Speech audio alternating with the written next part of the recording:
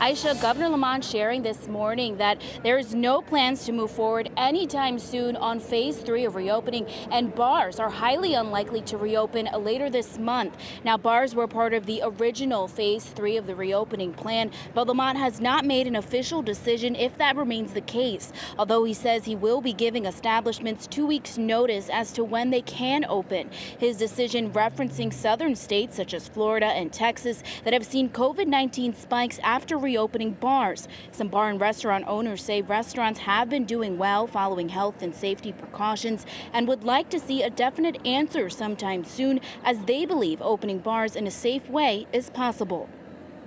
The initial word was that bars were supposed to open, and all of a sudden came out this morning that bars were not going to be open. There's a lot of miscommunication.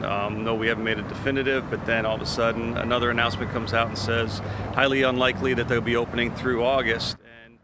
And I think the restaurants. And Lamont is looking to make that official decision on when bars will reopen here in Connecticut, but early next week. Live in Hartford, Nia Maldonado, Fox 61 News.